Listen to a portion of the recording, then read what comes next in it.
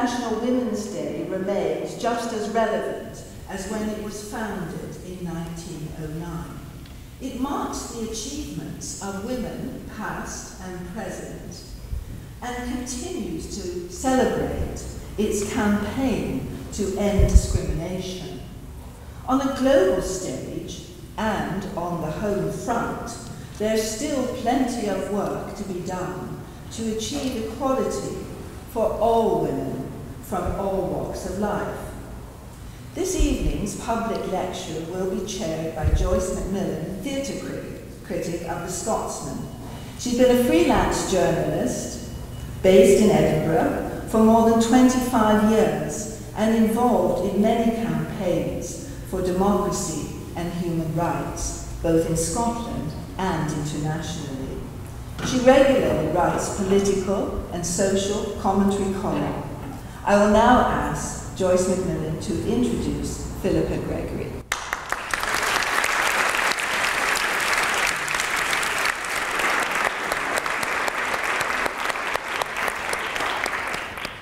Thank you very much, Professor Waterhouse. And it's a tremendous honour and indeed a delight as well as an honour to be here today to chair this International Women's Day lecture by Philippa Gregory.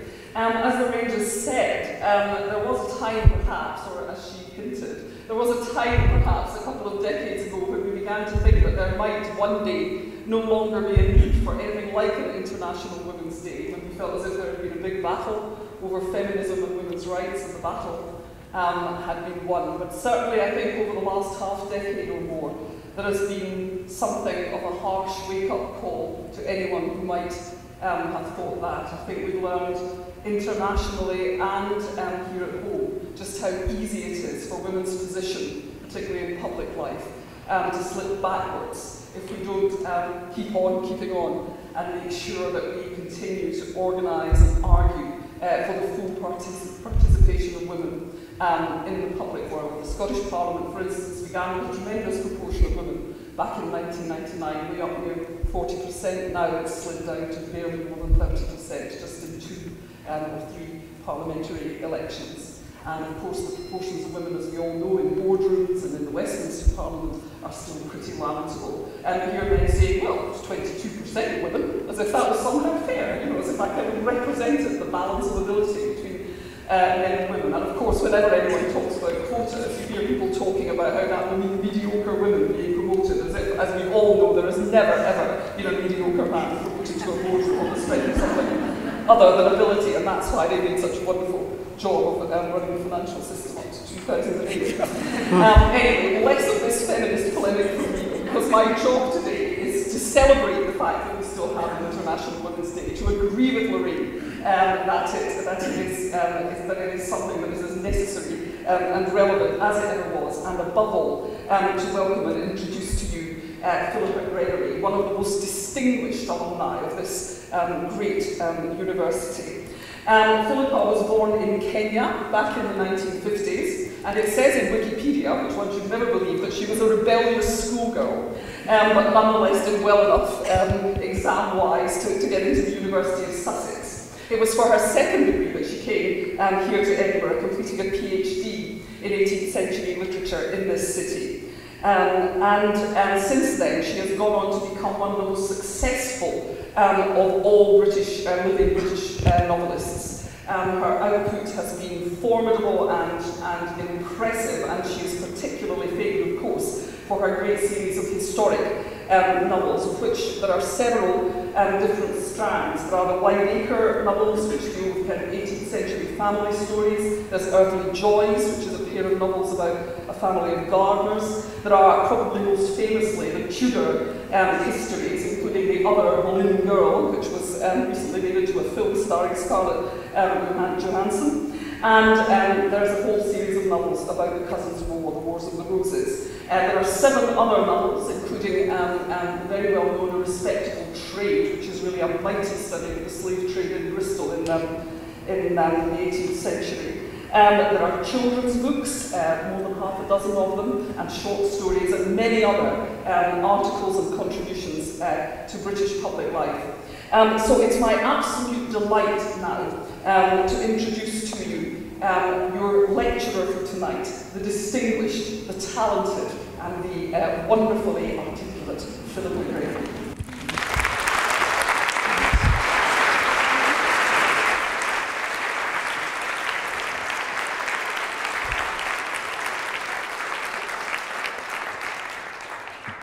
Well, how wonderful am I? Who knew? Thank you so much for such a warm welcome. Thank you for inviting me here this evening. It's lovely to be in Edinburgh, especially on such a special day. I usually never talk about myself personally, nor about my family, but for once I will break this rule, and I'll start with my family. This is a picture of my great-great-great-great-great aunt. Or at any rate, we know that she looks something like this, for though we have no portrait of her, this is how she was described by the 18th century writer and lover of beautiful things, Horace Walpole, who called her a hyena in petticoats. That's not good, but the romantic, tender poet Samuel Taylor Coleridge wrote of Hayes, "To see a thing so ugly and petticoated, I do not stand it." Why, I wonder, should two men so hugely successful in their life and times pick on my great-great-great-great-great-aunt? Because she was not a typical 18th century woman who sat over her embroidery and minded her manners. She was a writer, an historian, and a feminist. She was the dearest friend of Mary Wollstonecraft, who wrote A Vindication of the Rights of Women, one of the founding tracts of feminism. Mary Hayes herself wrote on religion, philosophy, and history, and was the first woman writer in the modern period to insist on writing a history of women. Her major work was female biography, or memoirs of illustrious and celebrated women of all ages and countries. And she wrote 300 pen portraits of the most extraordinary women of all time, from ancient Greek women poets to French scientists, published in 6 volumes by 1803. This was a massive piece of work by a woman who chose to live alone and support herself by her writing, who was banned, as were all women, from universities or professions. What she was trying to do was to bring to the attention of the world a female tradition of study, of achievement. She was trying to show that women were in the world and were making a difference to it. She was trying to create a road for woman, that we no longer, like Lucy of the Wordsworth poem, live among untrodden ways. Is it this that made Walpole so rude and Coleridge so mean? Because she worked hard and brought exceptional women to the attention of the world, because unlike Lucy of the poem, she spoke up and she spoke out, because she demanded that people see her, that she have a place and a voice in the world. I'm afraid it is so. Women are missing from the historical record, and for some historians this is an accident, perhaps a fit of absence of mind. But some men, perhaps like Walpole and Coleridge, cannot like opinionated, extrovert, independent women. Women have to be quiet, obscure, modest, behaviour that could be summed up in the word ladylike. From there it's a small shift to the noun lady as another word for woman. The particular behaviour, a repressed personality, comes to mean female. They're not alone in this. For many historians, a woman who is known to history, who is overly visible, is overly audible. This affects their writing of the historical period. Even if a woman has come to prominence, her reputation may not be lasting. The next generation of historians may simply write her out of the record. I keep asking myself, why was the story of Mary Boleyn known to historians, but ignored by them? Why are so many women not celebrated, never mind not celebrated, not even mentioned? And why, when historians do write about women, are women so one-dimensional? I'm going to move at this point because that row, you can't see me at all, can you, because of this great big thing. So I'll move a bit. I think we have to look at the first historical accounts of the medieval period. They're almost all written by men. There are male ambassadors, male diarists, male letter writers, male chroniclers, all taught to write by the church, which was itself male and traditionally fearful and suspicious of women. The church provided 2 models of women, Eve the temptress and Mary the mother of God. Thus society viewed women as either pure and virginal or filled with the carnal lust of the deceitful Eve. In either case, the culture stereotyped them. Whether a woman is being regarded as Eve the temptress or Mary the Virgin, this is still to view her in relation to her sexual activity with men. And this is a private activity, not a public or historical act. But when a woman breaks this taboo and is clearly involved in public acts, the medieval historians of her time were at a loss. If she was neither Eve nor Mary, she must be a man. So too the playwrights, Lady Macbeth, "Come, you spirits that tend on mortal thoughts, unsex me here, and fill me from the crown to the toe topful of direst cruelty." Traditional historians don't look for energetic, effective women, and when they find one, they define her as so exceptional as to be a pseudo-man, a woman like Margaret of Anjou, a woman of sufficient forecast, very desirous of renown, full of policy, counsel, comely behaviour, and all manly qualities. This is the start of the interrogation of Queen Margaret of Anjou's femininity that's gone on till our own times. In a very little while, this queen who fought so courageously for her son, her husband, and her house would become not even a man, but a beast, a she-wolf. She-wolf of France. But worse than wolves of France, women are soft, mild, pitiful, and flexible. Thou, stern, obdurate, flinty, rough, remorseless. All the chronicles written at the time by the Plantagenets or the Tudors were written by a man, often a celibate man whose vows forbade intimacy with women. I do believe they look like that.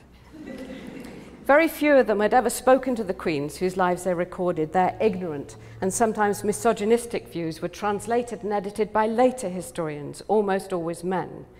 Since universities were completely closed to women before 1920, every scholarly history written before that date will have been written by a man, who will have been taught by a man, whose thesis was examined by a man, whose book would be published by a male publisher and reviewed by a male critic. They belong to a tradition of scholarship which is powerful and exclusively male. Their ways are well-trodden indeed, and they have companions on the road. They have signposts. These days, they have metaphorically sat-nav. No wonder they're not very conscious of female sensibility. And of course, it's not just the study of history which excludes women. Let's think about the four estates. The church.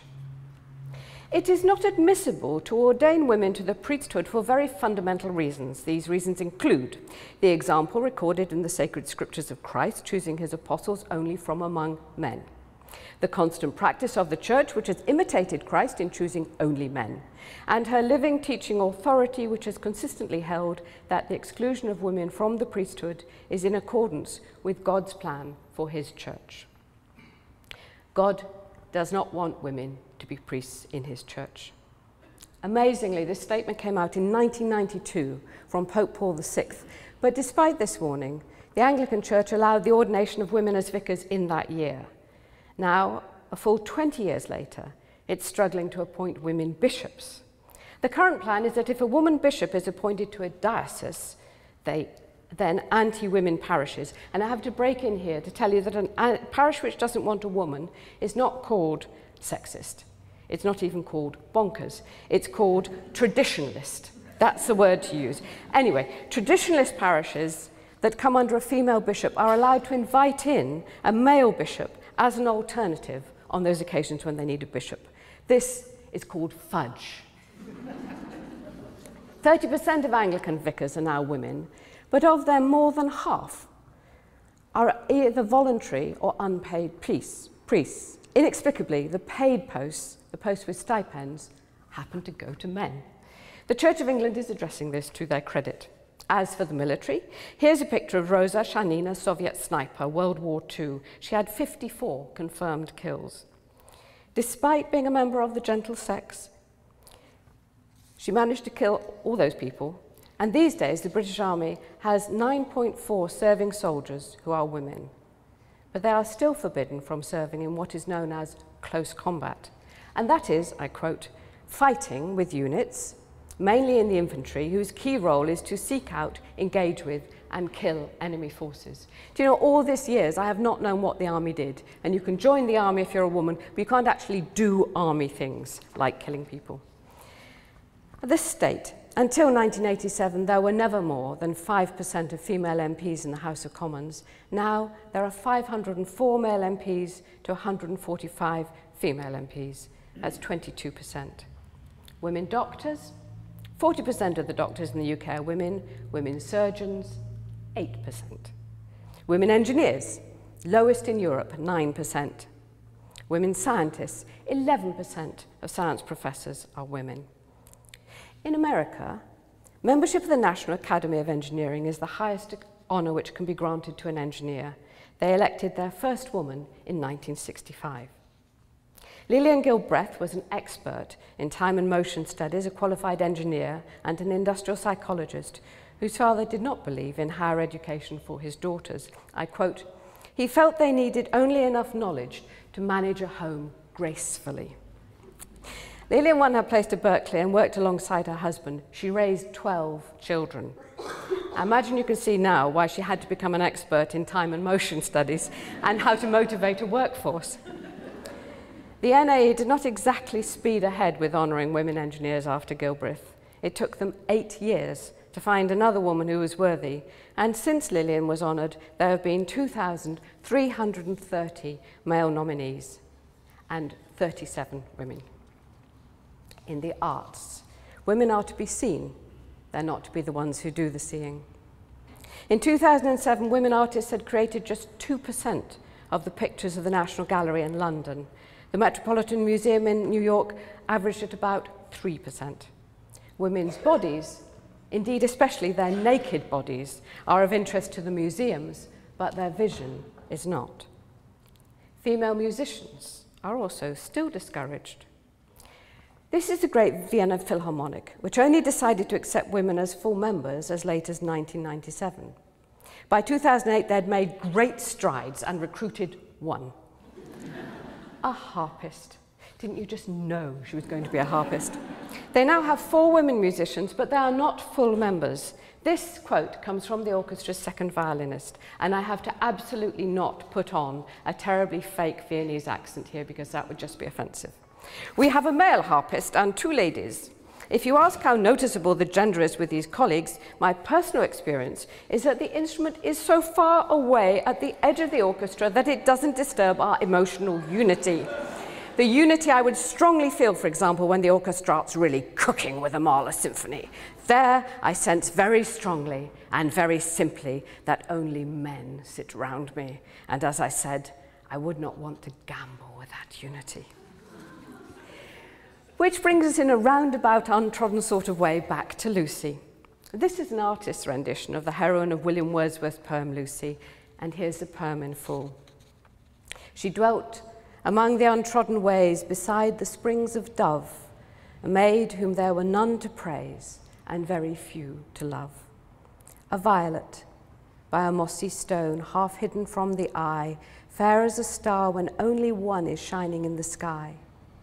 She lived unknown, and few could know when Lucy ceased to be, but she is in her grave, and oh, the difference to me.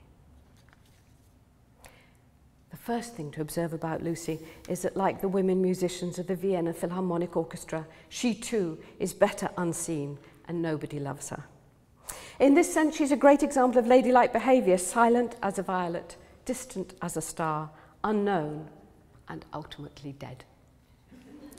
She is the very, very opposite, the idealised opposite of my great-great-great-great-great-Aunt Mary Hayes, who insisted upon being heard, insisted on loving, and demanded love in return. Indeed, Hayes linked those things together and said that as a woman she was a thinking and feeling being. She suggested a new tradition of philosophy which taught both thought and feeling. This is perhaps why Walpole thought she was like a hyena, greedy, noisy, demanding, whereas Lucy is an ideal woman who lived unknown among the untrodden ways. And also, Lucy's a maid, she's a virgin. While studying for my PhD at this very university, I analysed 120 heroines of novels published in the last half of the 18th century. And of these 120, only 2 had sexual intercourse outside of marriage. One of them was not even willing. She was raped, Clarissa in the novel by Samuel Richardson. But neither of these 2 women survived the experience of sex. The double sexual standard where a man is permitted to enjoy sexual intercourse and a woman is forbidden was absolutely demonstrated and enforced in these novels, which showed that any woman who sought a profound emotional experience risked death. Ladies don't have sex before marriage, and if they do, they will die. They will cease to be ladies. Amazingly, in some forms, this view survives today. This is Kimberly Glaudman. This is what she says on her site. I am saving sex for marriage because I know that God has great things destined for me, and I don't want to let premarital sex, STDs, or anything else stop me from reaching those great things. The best reason for saving sex for marriage is because my future husband and I are worth it. I just have to come around and say, it's a shampoo advert, isn't it? She doesn't know. It's just so fabulous. Okay. And I can't resist sharing with you that later on her site, she says that her greatest ambition in this world is to do an interview with President Clinton. You guys, that's going to cause some problems. I don't think that's going to work myself. But Lucy, though a maid, dies as a virgin. And clearly this is part of the joy of the poem. The young woman who has made no impact in the world, who has been half hidden from the eye as a violet by a mossy stone, dies before she can be spoiled by attention or by power. Interestingly, the poem was written while William Wordsworth was touring Europe with his sister Dorothy, and Dorothy was no half-hidden violet. This is what Thomas de Quincey said about her. He said, her face was of Egyptian brown. Surely, rarely in a woman of English birth have I seen a more determinate gypsy tan. Her eyes were not soft, nor were they fierce or bold, but they were wild and startling and hurried in their motion. Her manner was warm, even ardent. Her sensibility seemed constitutionally deep, and some subtle fire of impassioned intellect apparently burned within her. This is another woman who believes in thinking and feeling. And some critics have suggested that William Wordsworth on this holiday got thoroughly fed up with his talkative, poetry writing, sensitive, thoughtful, and above all, I imagine, communicating sister. And he composed Lucy to send to his friend and fellow poet Coleridge as a sort of an idealised version of what a woman should be. Other critics have suggested he was imagining the death of a sister that he would have preferred. Every woman who wants love, success, or a voice in the world has to take on Lucy and take on all the rules about modest retiring and ladylike behaviour, and every woman, scholar, entrepreneur, or activist has to make her own ways. Gifted women have to teach themselves. Gifted women have to work alone, unaware that they're actually part of an unwritten and unrecorded tradition of female scholars. Only now, with feminist historians looking for heroines, do we find the women who did not live alone, but have been forgotten by history. I'd like to share some of my recent discoveries because I didn't know about these women. This is Enheduanna, a priestess and a poet who lived 4,300 years ago, in 2300 BC in Sumeria, and she wrote the first words that have ever been found.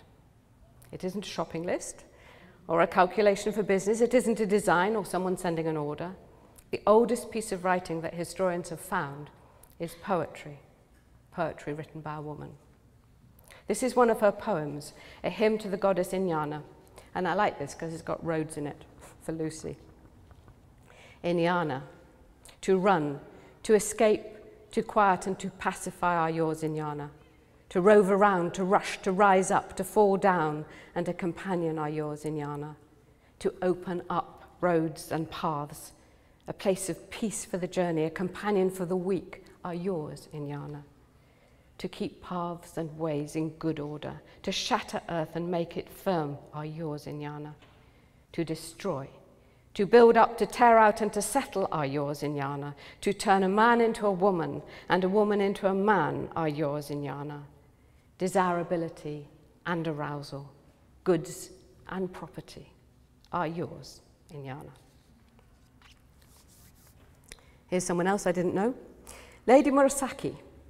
This is a relatively modern 18th century portrait of the world's first novelist.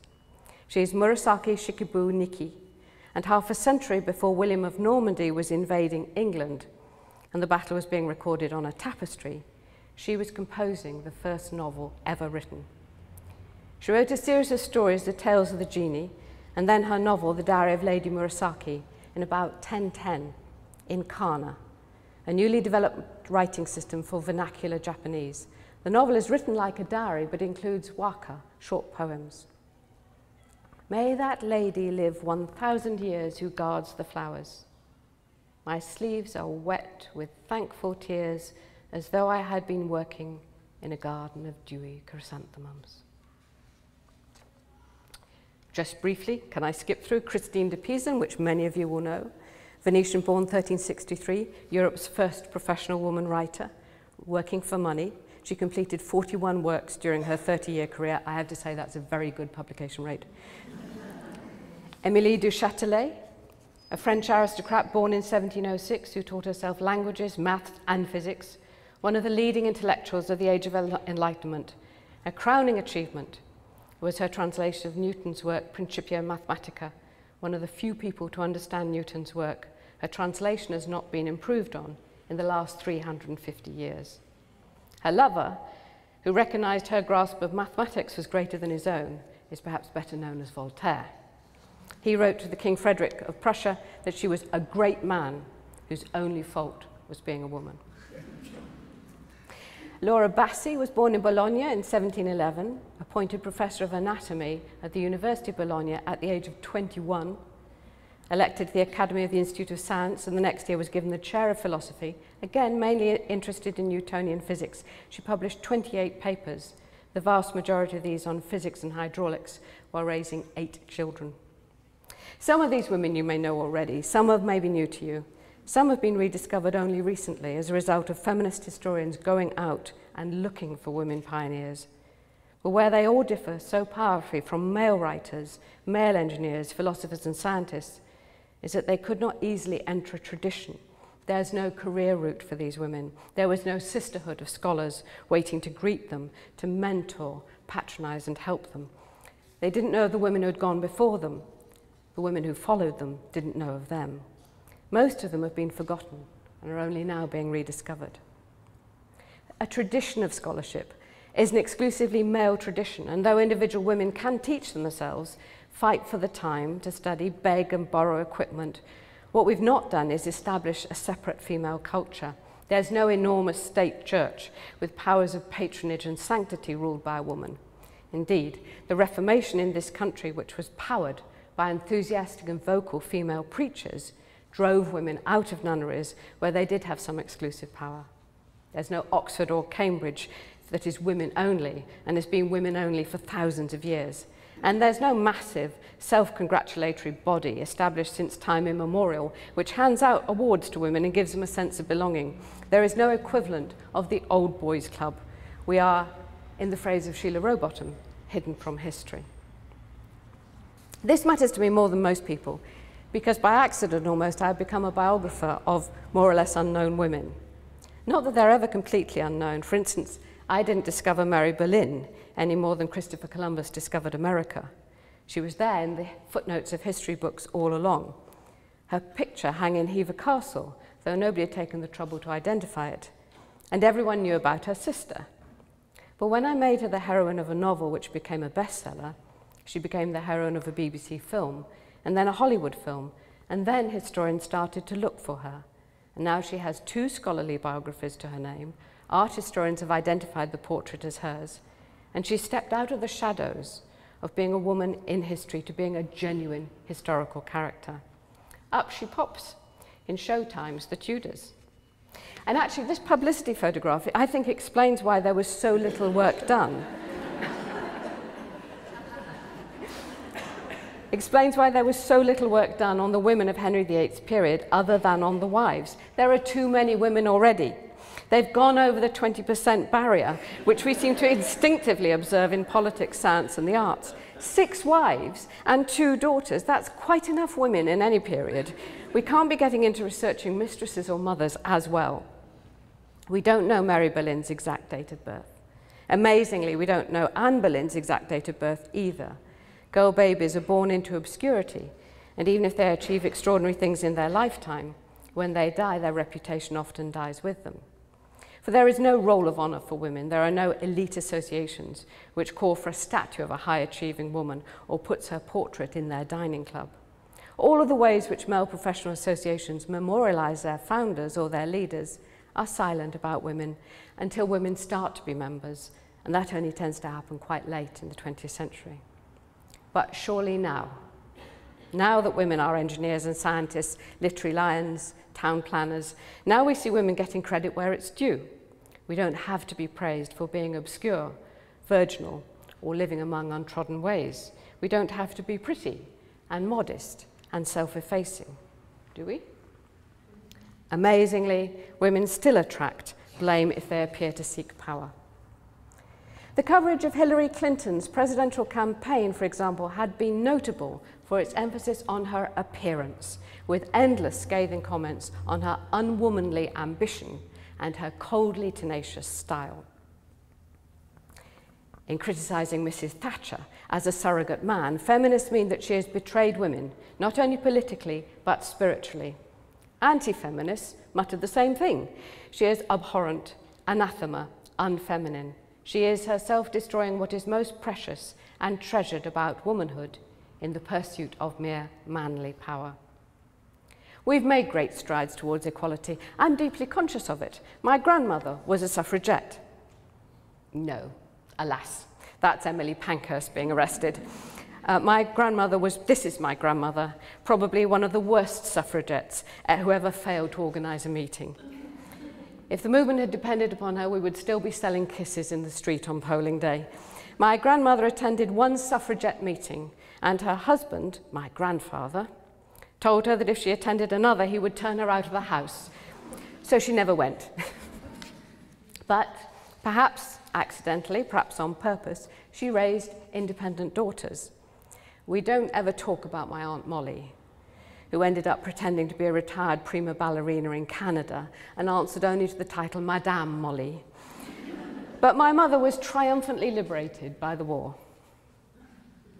She expressed herself in her staunch independence and raised both of her daughters to have a trade, determined that we should be able to earn our own livings and not depend on a husband. So we have made progress. For instance, this is the richest women on the Sunday Times Rich List this year. She's Kirsty Bertarelli, and she has half of a £6.87 billion pharmaceutical business. At last, we can close this celebration on women's achievement with a billionaire woman pharmacist. Alas, no. The billionaire pharmacist is her husband, Ernesto. Kirsty is a former Miss England and a songwriter. So let us celebrate the achievements of women on this International Women's Day. We've come a long way. Clearly, we still have quite a long way to go. Let's remember the countries of the world where women are, even today, denied an education or the right to participate fully in life. And let's remember the women of our own country who got their educations and their training despite everything against them. And I'd like to close with this one really cheering but surprising fact. Men are 6 times more likely than women to be struck by lightning.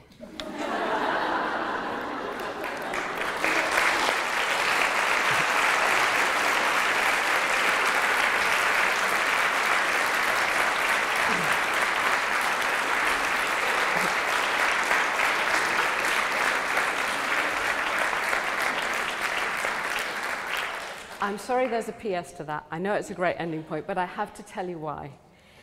It isn't the lightning strike of God, conveying on men the right to rule everything in the world. Let them have dominion over the fish of the sea, over the fowl of the air, over the cattle, over all the earth, and over every creeping thing that creepeth on the earth. It's not that. God strikes men even today because they go out in thunderstorms to play golf. Thank you very much. Thank you.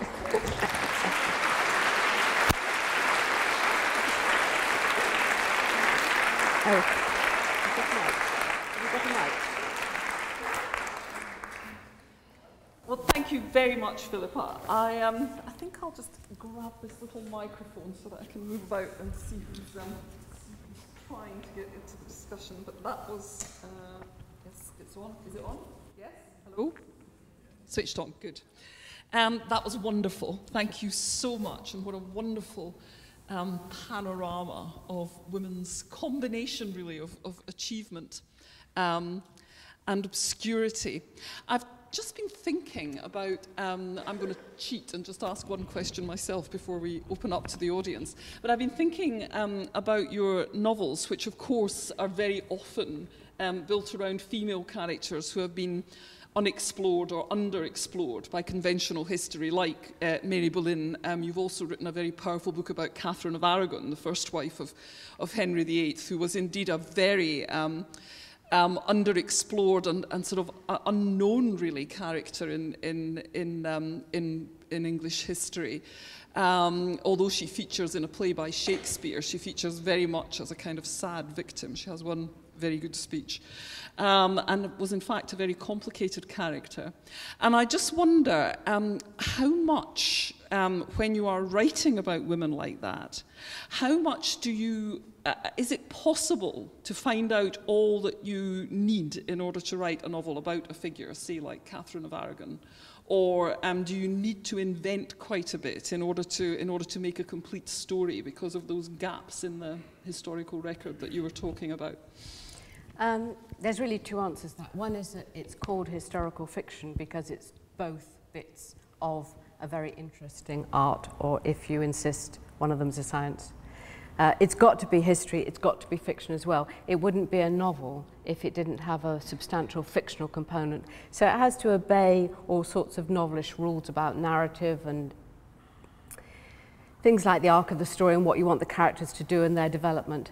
Having said that, almost everybody, you can find out enough about them to be able to give, in a sense, the outline of their life, which you're then going to fictionalize. We don't know really anything about anybody's private life until people start keeping diaries, and they don't tend to keep diaries until about the 18th century.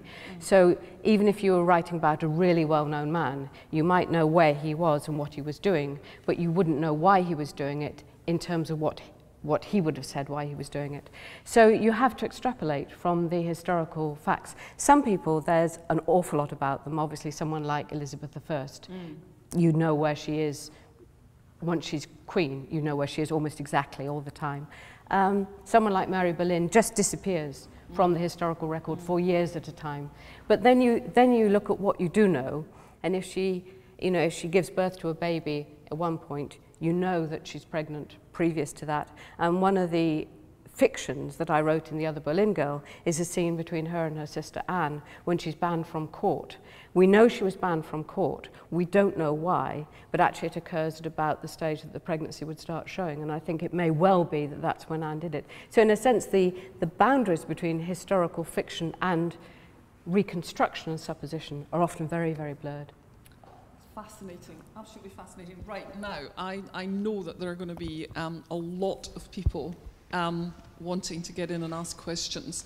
Would anyone like to start? Yep. Oh, it's a gentleman. As ever in Scotland, it's always a man who speaks first. No. Yeah, could you wait for the microphone to reach you, please, or everyone won't be able to hear the question. Do you regard men as one of nature's failures? At doing what? You see, it's being. No, they be very nicely. I mean, they be incredibly successfully. It seems to me they dominate, extraordinary amounts of resources. So in terms of their no. I mean, I'm very fond of men. I have a son. I have a husband. My husband's here. What can I say? I mean, I have a great admiration for the gender. There are times when I think that they have a disproportionate amount of influence, and I think all of the talk would indicate that. But I'm not anti-man in any way, any more than I would be anti any other form of life, which I don't necessarily understand, but I can, observe and sometimes admire. Yeah. So there was a gentleman here. Yeah. Next. I was just going to ask a supplementary. I have two kind of related questions. As I understand it, The celebration of International Women's Day started in New York City, 1999 possibly, when a group of women textile or garment workers who were on strike against terrible wages and working conditions had a kind of lock-in strike. And the factory they'd locked themselves in, somehow I think a fire started, possibly by thugs paid by the employers, and a number of women died. And the international socialist organizations, I forget exactly what they were called, decided soon after that that if socialist parties anywhere in the world came to power, they would remember the day in which this happened as a way of commemorating the struggles of these women textile workers. And that's, I mean, that happened then in the Scandinavian countries and the Soviet bloc countries and Italy and so on. Now, why I'm a bit curious is there seems to be a shyness in mentioning that's how it started. It was part of a wider struggle. And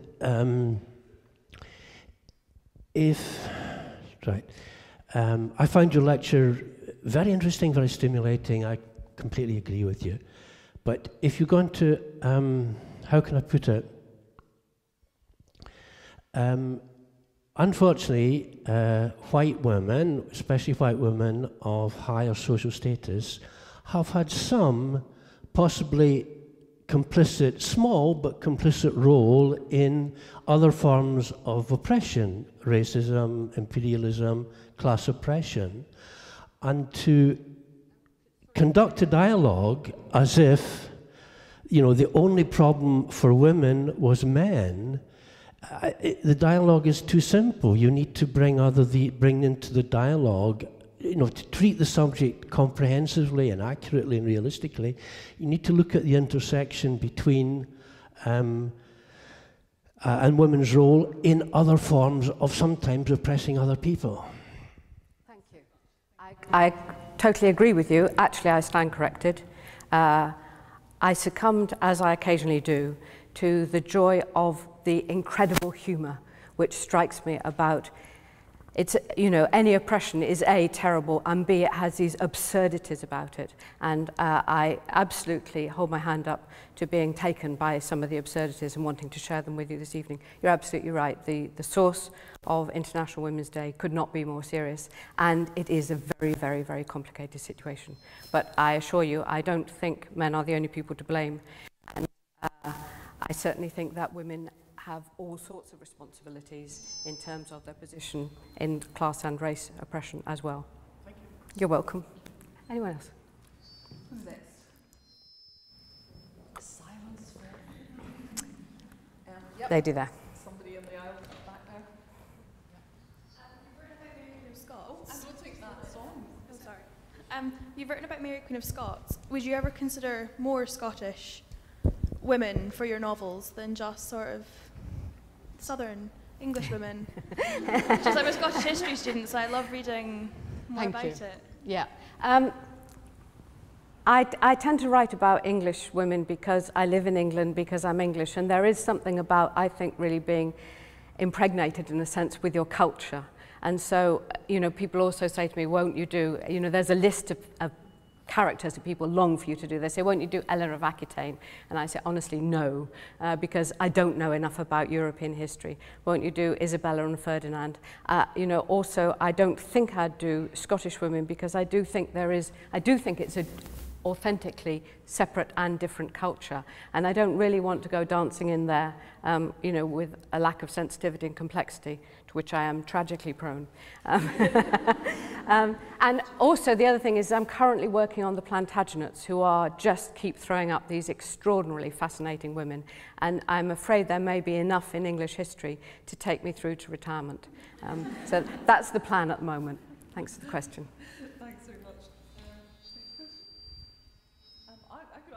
I'd like to ask a supplementary about the Plantagenets, actually, because in writing about them, do you find you keep stumbling across Shakespeare? You quoted Shakespeare on Queen Margaret there, and certainly in Scottish history, with the famous example of the Scottish play, people are constantly blundering into these incredibly powerful sort of archetypes and images that Shakespeare creates through his poetry, which can be very hard to shift. Now, the funny thing is Shakespeare and I have been actually, you know, daggers drawn now for several years. His view of Richard III is incredibly prejudiced and incredibly critical.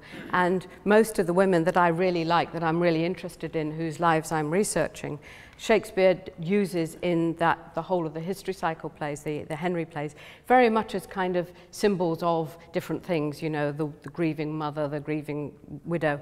And of course, I'm interested in them much less as kind of symbols of female behaviour, much more as characters. So Shakespeare and I are really fallen out at the moment. I'm sure he's really just wretched about it, you know. Shakespeare unhappy. Lady here. One there. I'm quite interested in your hyena, great aunt. Is that a story that is known in your family, or have you found out about that? Is it so did it influence you right from childhood, or have you spent some time actually finding out about her subsequently? This actually isn't planted because it's such a great question for me.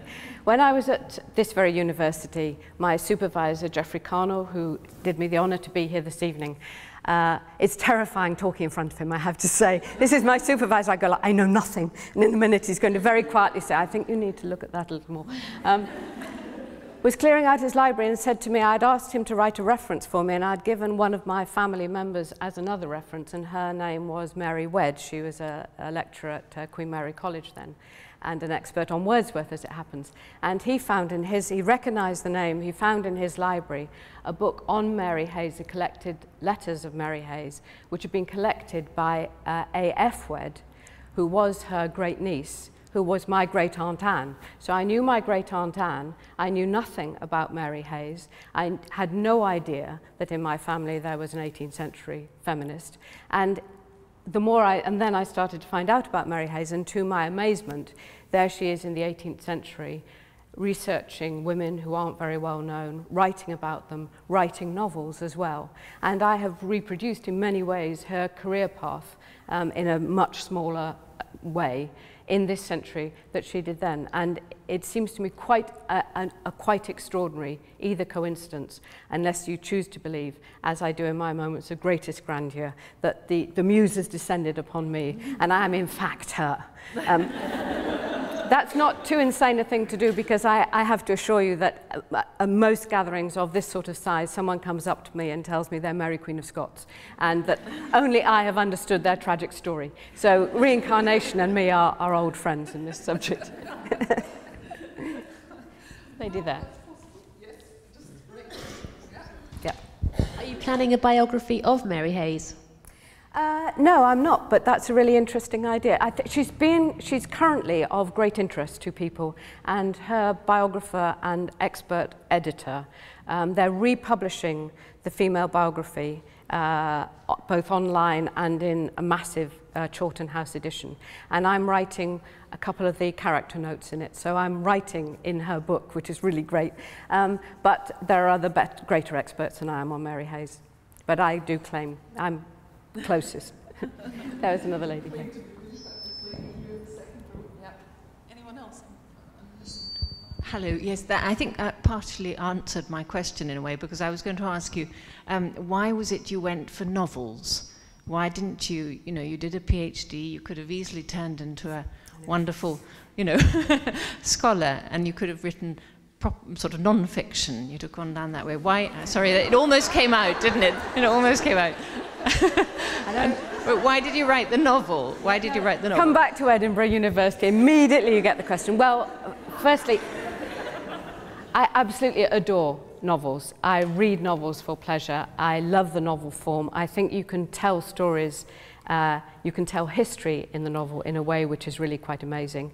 In terms of teaching history, if you think I should, I've got an awful lot more readers as a novelist than I would have done as a historian. And a lot of those people, I promise you, write to me and tell me they go on to do history courses, and some of them go to universities, and some of them are women.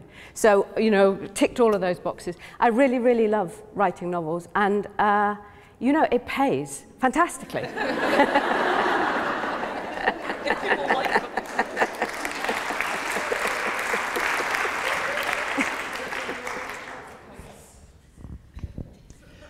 I'm interested in the archival sources that you use to write your novels, and are there women that you would like to write about but you can't find enough in the historical sources to write about them?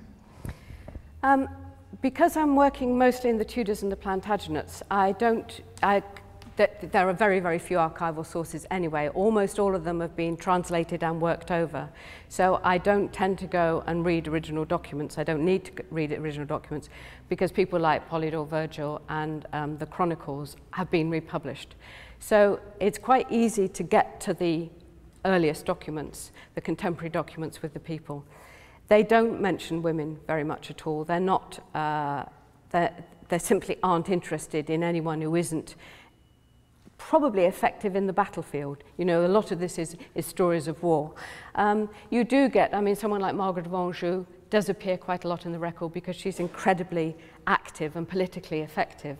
But someone like Anne Neville, the daughter of Warwick the Kingmaker, who I'm working on at the moment, not very much on her at all. But you can track her because she's generally either with her husband, or she's generally with her father, or she's generally in someone else's care. So you can usually find out where she is. Sometimes you can find out what she's doing. Every now and then you get something wonderful like a wardrobe record, and you know the colour of her dress on a specific day. That's a wonderful moment. That really is. For a novelist, that's just a little bit of detail you really want.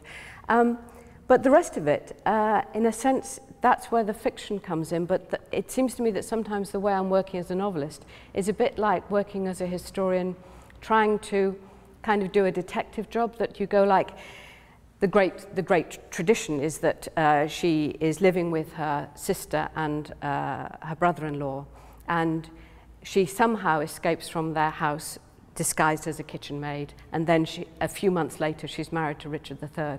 And people who don't like Richard III says he kidnaps her and holds her and forces her to marry him for her fortune. If you actually look at how she gets to be with them, they actually rather kidnap her from a battle. I think they hold her, possibly against her will, in order to have her fortune. I'm sure she escapes from them under her own steam, because I don't see that anybody could kidnap her from their house, which is a pretty well secure place. So you then start saying, oh, well, maybe this isn't a woman who's like carried around like a parcel and goes from father to sister to kidnapped by husband and then poisoned, allegedly. Maybe this is actually a woman who's quite active in her own life and goes like, I don't really want to be stuck here in this house, virtually held to ransom. I've got to find someone who's big enough and tough enough to defend my livelihood, my income, my inheritance. The only person that would be is Richard, who subsequently becomes Richard III. So there is the material. A lot of the material is very scanty, but you can read from the material, and that's really the way that I write historical fiction, is to start with the archival material and the secondary sources, and then in a sense pull the story out of that with supposition. Thank you. One down here. Just wait for the mic. Come to you. Haven't spoken yet. If there aren't yet, there's another one back there, and then if there's time, we'll come back to people who already have it. So was it always your intention to become a novelist, or when you started out on your PhD, were you planning to just go into historical scholarships? Or Yeah, no, my story is a tragic one, but brief. I was doing the first part of the tragedy. Again, I refer to my supervisor. It took me 4 years rather than 3. Partly my fault. The responsibility should be shared, I think I'd like to say at this point. There was an extensive rewriting period, which I think was completely unnecessary. So it took 4 years, and at the end of it, I really thought that I would be a scholar working in a university, and that is absolutely what I wanted to do. I longed to do that more than anything else. Margaret Thatcher, who I made a very nice tribute to earlier was running the country at the time, and first of all she closed the shipyards, then she closed the coal mines, then she closed the 18th century English literature departments. And I have to say, not a minor turned out for me when I couldn't get a place to work anywhere in the UK. And I remember saying to Geoffrey, actually, I don't know how I'm going to get a job unless I push you downstairs. And he said, the post is frozen, it's not me. If you push me downstairs and kill me, there won't be a post. I said, okay then, on that understanding, I will spare you on this occasion. So I didn't have a job. I was just trying to figure out what I would do. And while I was figuring out what to do, I had just read, as part of my PhD thesis, 200 18th century novels, which was a long period to go through. And it just meant that by accident, I had, in a sense, given myself the best apprenticeship you could possibly do in terms of how to write a novel. And that was how I started writing just for pleasure.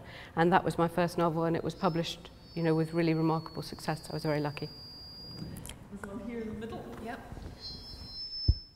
Well, I really like your books, and what I like is that it's not just about women, but your books are also about women who had a strong impact on world history as behind the stage actors. I was however wondering if the historians are criticizing you or disagreeing with you on the role that you give to these women. I'm sorry to say that the response of historians is very mixed, and I wish it were very much based on historical relevance or accuracy, but I regret to say it is not. So it's very personal. So Eric Ives, who is the really excellent biographer of Anne Boleyn, said to me, we were at a conference together, and he said very, very kindly, I have to thank you. And I said, oh, yes. And he said, because my biography of Anne Boleyn, which had been out of print in the States for 10 years, has just gone into publication again, and it's just charted. And that was when the other Boleyn Girl film came out. So Eric Ives likes me a lot. David Starkey doesn't like me at all. But then David Starkey doesn't like anybody. So it doesn't really matter. It's just one of those things. In terms of raising the prominence of women and telling the story of women in history, I think by and large there's a kind of general understanding that that's a worthwhile piece of historical work, which it's valid to do either as a novelist or as a scholar. And last year I published for the first time a non-fiction. Whoever wanted me to write history, I did it last year. I wrote with two other historians a book of non-fiction, a biography of a woman that I'd written about in fiction because there was nothing else available on her, so that people who wanted to read the history can read it. The more I work on it, the less and less I see a massive divide between history, which is really written very much in a novelish way, consciously by historians who want to appeal to a popular audience and who want to make it readable, who want to tell a story, and novelists who write with a lot of history. I think that it's much more a continuum and not really any more two very, very clear separate disciplines. And I quite welcome that. I think that's quite interesting. Yeah, I think I'm now going to do a small audience survey, because while Philippa was speaking, sadly I'm much too old to have been able to read Philippa's books when I was young, since she is younger than I am. But I remember novelists like Jean Plaidy and Anya Seton, who wrote wonderful novels. Jean Plaidy's were Tudor novels, sometimes on similar subjects to Philippa's. Anya Seton wrote a wonderful novel about the second wife of John of Gaunt, Catherine de Rouet, which I'll never forget, the way it brought that kind of period of the Middle Ages alive. And I'm just wondering, and I want honest answers here, because I know a lot of you are academics, but how many people in the audience would say that they have read a historical novel which has triggered in them a real interest in a historical period which has stayed with them? Yeah, I mean, that's a very high proportion when you think of the number of history books that people have to read in the course of their academic studies and so on. It's an amazingly rich and fertile genre. Right, we're coming to the end of our time, but if there's one or two more questions. Yep, lady in the middle in the purple jacket, thank you. Well, in your research, what has been one of the more interesting things that you've discovered, either a historical figure or like even an anecdote or whatever? It's I'd have to go back to Mary Boleyn. She was I wasn't planning to work on Mary Boleyn at all. I didn't know she existed. I was in a library in London, and I thought I was going to do a novel on the Tudor Navy, something about piracy, something around that sort of period. So I was looking at books about the Tudor Navy, about shipbuilding, about that, and I opened one book and it said, and there is an account of Henry VIII launching a ship called Mary Boleyn. And I so much didn't know about her that I thought that's got to be a mistake, because I haven't heard of Mary Boleyn. So I looked up, this is a real, I mean, those of you who are students, I actually did some research, which is such a good thing to do. I actually bothered to go to another book, look in the back, looked up Mary Boleyn, came across this story of the sister to Anne Boleyn, who was Henry VIII's lover while Anne Boleyn was in France, who was dominated the court, who had 2 children, one a boy, which she called Henry, probably by him, and who was like the center of the court until Anne came back from France and everybody fell in love with Anne. And Mary was in confinement, and she went into confinement as like Queen Bee, and she came out and she was to be Anne's lady-in-waiting. And I thought, that is such a fantastic novel. Why has nobody in the last 400 years realized that that is like just the best story you could possibly find out?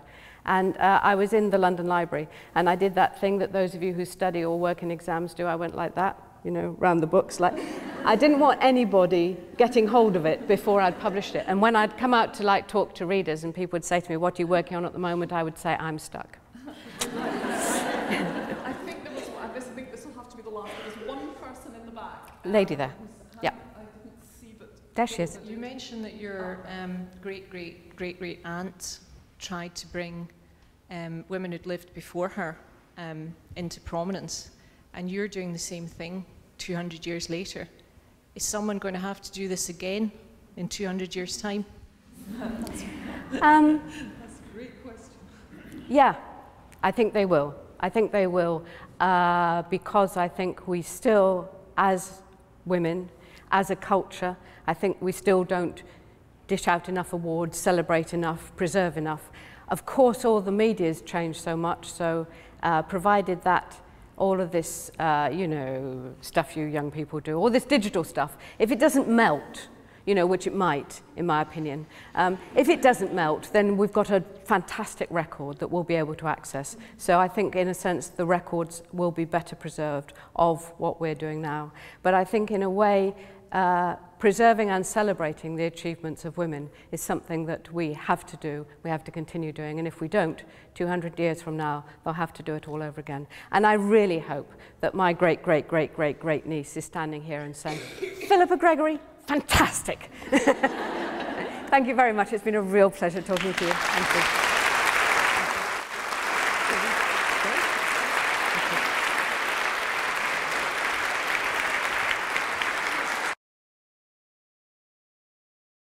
This production is brought to you by the University of Edinburgh.